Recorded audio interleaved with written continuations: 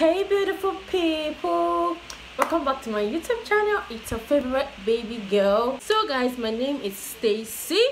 If you are seeing my face for the very first time, thank you so much for stopping by. And if you are a returning subscriber, you already know that from the bottom of my heart, I love you.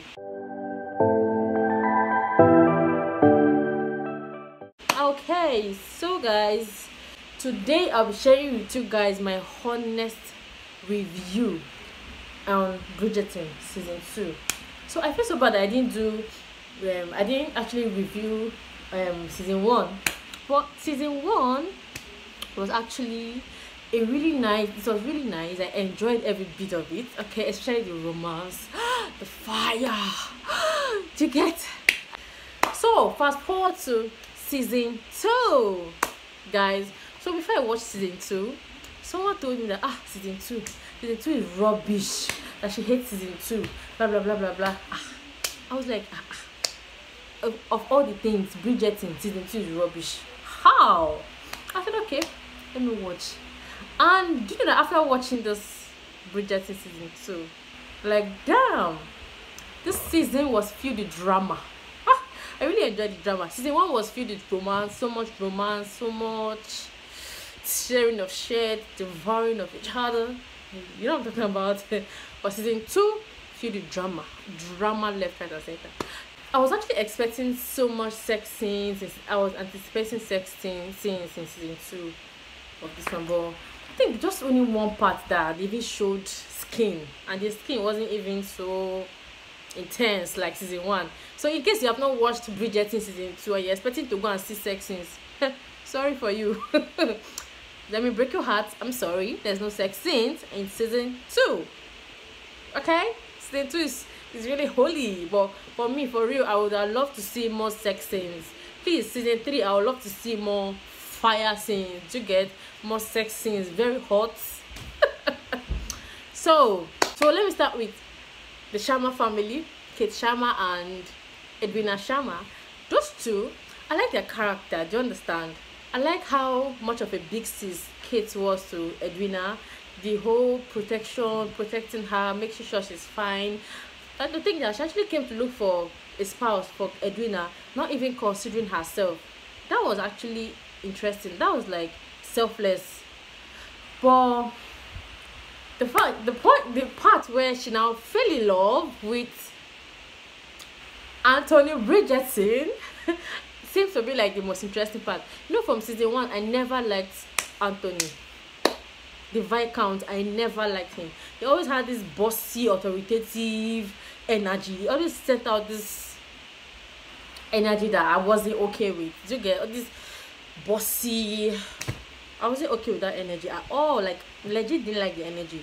But in season 2, it was really explained, and I got to understand why he acts the way he acts. I understood him, how he lost his dad, the responsibility that was on him, everything. The responsibility was carrying and everything. So at least in season 2, I really had to, I got to really understand him better. I think somehow I not even got to like him better. And I saw a different part of him that I'd not seen in season 1. For me, I really thought that he had no feelings, no emotions, but him showing emotions, that part is sexy. For real, it's so sexy. So Edwina and Kate, you know that part where she's like, I hate this guy so much, but you're looking into her eyes. Talking about for Kate, looking into Kate's eyes and you're seeing love, and Kate is saying, I hate this guy. From the part where I knew that this girl was actually falling for this guy was their first ball party after she met him, after they were horsing, after she met him that period. During their first ball party, when she saw him, I think, you know, there's something about this guy, and she followed him, and he was talking with his friends outside. From the way she was looking at him, from the way she got pissed at the fact, at hearing his conversation with his friends, I was like, somebody you don't like, why are you getting pissed, upset, and all that? Do you understand? So I was like, okay, maybe she truly doesn't like him. Then when he started showing interest in her sister and everything, her attitude, her countenance and everything maybe at first I felt like, okay, she was protecting her sister because of what she heard. Do you understand? She was like being protective of her sister. Normally, big sis thing, I do that a lot. Like, my own can even be so worse. Like, I legit delete numbers from my siblings' phone. I would block the person, delete his number. Except my sisters. Like, it's only now that they are all grown, that she's grown, that I literally just let her do what she's doing. But before now, she knows me. I always like protect my sisters a lot. So I understood where she was coming from, trying to protect her sister, making sure her sister doesn't go with the wrong man, do you understand what I'm saying? So I understood that part. Then all of a sudden I started seeing another, I hate you, but you're looking at each other with one kind of eye. Do you understand?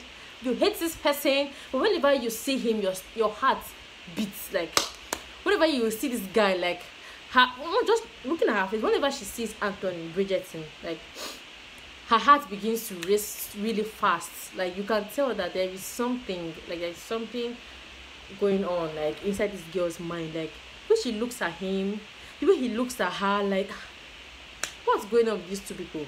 Then I remember when they went to watch horse riding, he came, like, he wanted to sit with them, and she was like, no, she was trying to, like, don't sit close. She allowed that other guy to stay with her sis and all that. So when the guy gave him permission to sit, like, when he got up to go get drink for her, I saw her countenance. Me, I was like, what's this rubbish now? Can this guy just leave this place? Because I didn't actually I didn't like his association with Edwina. For real, Anthony and Edwina was completely off for me. That's like, baby, Edwina is really a child. Like, looking at her face, I don't know if you guys did not see that part, but looking at Edwina, I can see a little child. It's just like my 15-year-old sister telling me she wants to get married. If I give you backhand slap, see, if I give you uppercuts, if I give you uppercuts, the love will fly for your eye. It's just to arrest you. Do you understand? That's what I saw, like, Edwina. She doesn't look like a little baby. Like, Edwina is legit a baby. Looking at her face, I'm just seeing my 15-year-old sister. I'm like, how would a child this small want to get married? Like, you want to get married to Anthony Bridgerton? How? That's like sugar. For me, I said like a sugar daddy and a sugar baby relationship. That's how I saw it. So I wasn't okay with the relationship at all. Like, I didn't like the relationship from the onset. I didn't like the relationship. So I was very happy when Chit was trying to scatter the relationship. She didn't want it to work and all that. Me, I was legit happy in my mind. So let's go to Eloise Bridgerton. Eloise Bridgerton gives me this Sagittarius feminist bitch. You know, this feminist. She doesn't like marriage. Eloise is not the marriage person. Eloise just wants to be educated. Like, Eloise just wants to be. Eloise is legit a feminist. She just wants to write books, do stuff, like, she's a career woman. Eloise is legit a career woman.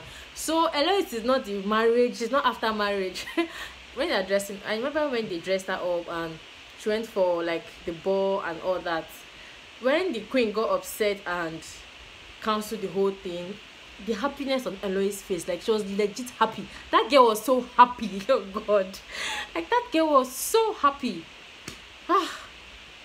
Because she legit didn't want to get married. Like, she doesn't like the whole marriage thing. And her relationship with Shop, God. Like, you know, from Mary Sharma, the mother of Chit and Edwina Sharma, she actually got, like, she was thrown out of the land because she got married to someone that is not in their status. You know how the rich, just like the rich and influential, getting married to a low, like, getting married to a nobody. That is legit how the relationship is. Eloise and Tio Shop. I don't even know if that relationship is gonna work. How it's gonna happen. But I legit saw that she liked it. Like, that was the first time I was seeing Eloise, like, really loving someone, like, falling in love. I saw it in her eyes. Eloise really liked that guy. But that guy is like, but the guy and her, they are from two different worlds. Like, they're legit, like, world apart. Like, they're worlds apart. So I'm even wondering how it's going to happen. But I feel like season 3 is going to be about Eloise and Tio Shop. Maybe then Penelope and Colin. Colin has decided to wrap Penelope with 5,000 yards of friend zone. He has friend zoned that one. Like, no matter what she does, she's not his. For real, like, Penelope is just not Colin's spec. Do you understand? So I guess that's the reason why he's not finding her attractive. Like, she doesn't look attractive, let's be honest. Penelope doesn't look attractive. Penelope looks really bitter. Penelope is bitter. I don't know for you guys, maybe I'm the only one that is seeing it, but I don't know. What do you guys think? Let me know in the comment section if you feel the same way. But for me, Penelope is just one very bitter grandmother. That's why whenever I see Penelope, that's all I see. One very bitter, harsh grandmother. One wicked. Legit, she legit looks it. Maybe it's the whole lady whistle down thing rubbing off on her. Maybe, but she doesn't look attractive at all. Do you understand? So Colin and Penelope, I'm wondering if season 3 she's going to have a chance with Colin, but I don't see it working. But let's see what's going to happen. Then Miss Thompson and Colin Bridgerton. First of all, why is Miss Thompson behaving like the whole world is against her? Hello, you were the one that opened your legs wide and allowed them to insert something inside of you and got you pregnant. We did not ask you to go and sit on the D. Hello, baby. We did not put you on the D. We did not force you and carry you and put on the D. It's you that carry yourself and went to collect D. You went to collect the D by yourself, all by yourself. So why are you now acting like it's we that forced you to collect the D? And then you finally got pregnant and acting like the whole world is against you. Says why? Why is this? Why? So legit. And so she, after getting married to the brother to her lover, you understand, the part where I don't get is why did Colin go to her house? Like, why did they go and look for her? Yeah, I understand that what she did wasn't right, lying about the whole pregnancy thing, she not telling him about it isn't nice. That's selfish of her. Do you understand? You have to give people the liberty to choose. Sometimes they might even choose understanding you. Do you understand? Sometimes they might even act the opposite of what you were expecting. But I understand her fears and everything. So she had to keep it to herself and all. And so why did Colin go and look for her? Like, was they expecting that she would carry her child, leave her husband and follow him? I don't understand. Like, I don't understand. Small Colin that doesn't even have his life planned. He doesn't even have any plan for his life. He's going to look for, like, is he supposed to leave her husband and her child, or is she supposed to carry her child now and run and follow Colin after he abandoned her, after he dumped her? If he really liked her, he would have still accepted her after finding out she's pregnant. If he legit really liked her. So it's really obvious that, let's say he was carried away with the whole anger, the whole emotions and everything. So why are you coming back? Why? You're coming back to ask her, like, to beg her? I don't understand. Hello? I don't understand. Why? As in, my mind was like, if this girl tried there, I will slap her through this TV. That was crazy, like, no. So I like the fact that she actually put him in his place. Like, I really love that fact. I love the fact that she made him understand that, hello, I'm a married woman, I'm a family woman, I have responsibility, I have my family to take care of, and we don't stand any chance. That is what you're supposed to do to your exes. Hello, ex, we don't stand any chance. I've moved on, so you move on too. So I like the fact that she cleared it immediately. Do you understand? Another character that I really love in this movie. You see Lady Danbury. Ah, my God, I love that woman. I love Lady Danbury. Like, I love how smart she is. Like, that woman, she's so smart. She's an example of a real woman and a mother. Like, she knows everything going on. Like, nothing passes her by. Like, she knows everything. Even if you don't say, she knows. Like, she was the first person that noticed that Kate was having feelings for Anthony. I love how she detected it. I love how she went to her privately to talk to her, instead of like making it known. Like, some women will be like, tell her mom and all those things, make it obvious and all that. I like how she maturely went to Kate, this how the conversation with Kate, and I love how open Kate was with her. Like, I really enjoy her part. I love how she knows how to convince the queen, how she knows how to talk to the queen, how she just, I love how she carries herself. I love her charisma, for real. I love her poise. Do you understand? I love everything about her. Lady Danbury, she's like my favorite in this season. In fact, even in season 1, she has been my favorite right from time. Like, I love her composure. Do you understand? So she's one person that I really admire in this Bridgerton movie, especially this season 2. I love how she knows everything, how she carries everybody, how she knows how to organize everything together and all those things. And then the Featherington family. Like, whenever I see the Featherington, I just want to laugh, for real. Like, they're so funny. Like, they are really so funny. And yes, let's say Lady Featherington, she's really, she's dubious, she's sneaky, she's selfish and all that, but I love what she did. Like, I really just like how she protects her children. Do you understand? I love how she can do anything for her kids. Like, I really love how she can do anything for her children. In season 3, I feel like Edwina and Prince Frederick, I feel like they're going to stand a chance. You know, in season 1, Daphne left Edwina, like Daphne left the Prince Frederick and chose the Duke. Do you get? So she chose the Duke over the Prince Frederick. And you know, when the queen told Edwina, like, I have a cousin, Frederick, and I'm sure you're going to like him. Like, so the queen is already trying to hook her up with Frederick. I think the queen already really liked Edwina. But I feel like Edwina and King Frederick, they're a good match. Honestly, for me, I feel like they're a good match. Like, they actually match each other. But Anthony, nah. The part I really don't understand was, why did he propose to Edwina? Like, why you play with the young girl's feelings? You're in love with her sister and you are engaging her. Hello. And actually, like, so let's talk about Kate and Edwina's relationship. If you were Edwina, like, what would you do? Because for me, that was really a difficult one for Edwina. Do you understand? Your sister is in love with, let's say your sister is in love with your boyfriend, and your boyfriend is in love with your sister, so you have to step down for your sister to take over your boyfriend. That's like a tough one for Edwina. I really understood how she felt. I know on the wedding day, that was so annoying.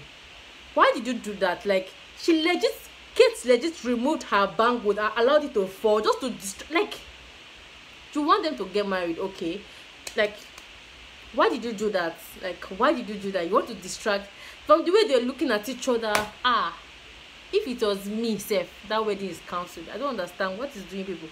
So I totally understood where Edwina was coming from, and I'm so happy she forgave her sister, and she was even encouraging them to go ahead with the whole relationship thing. I admired her for that. Like, I really admired Edwina for that. Okay, she's such a small, courageous girl.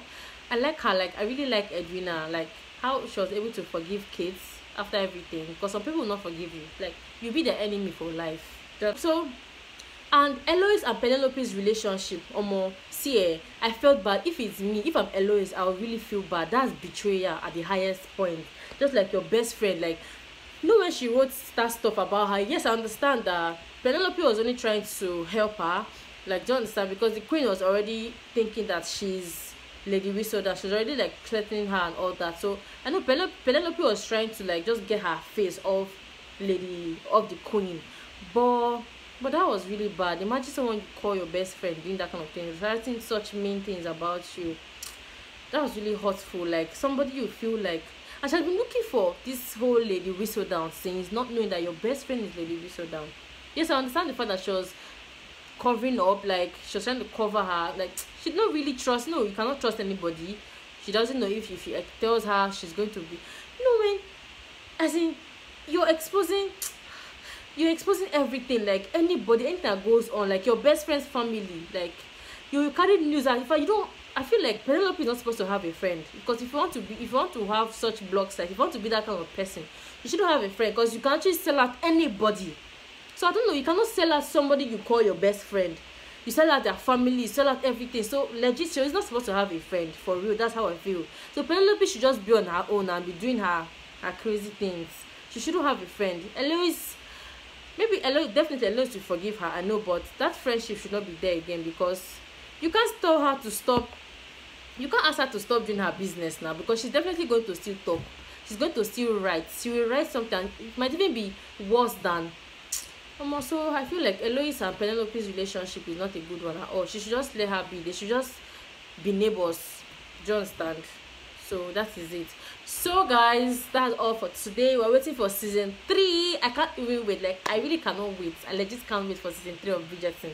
Who's gonna be the next love story? What do you guys think? Let me know in the comment section. Who do you think will be the next love story? Season 3 of Bridgerton? Let me know what you think in the comment section. So guys, that's all for today. So thank you so much for watching today's video. My name is Stacey Edward, okay? So over here I create content related to beauty, lifestyle, and personal development.